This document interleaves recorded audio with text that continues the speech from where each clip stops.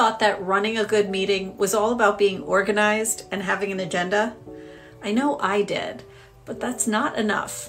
If you want to stand out as an excellent meeting facilitator, a leader, you need to be comfortable with ambiguity and play a mix of roles. First, you need to set up the conversation. That might sound like, so we're here today to make a decision about ABC and brainstorm a solution to XYZ. Next, steer the conversation. A good facilitator isn't afraid to say to somebody going off on a tangent, "That's important, John, but for another day. Let's focus on XYZ."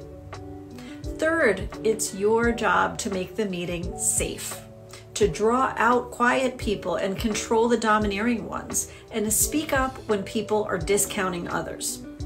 Fourth, the best facilitators summarize.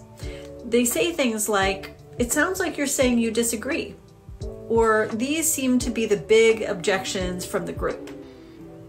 Last, share next steps. What came out of the meeting and who owns next steps?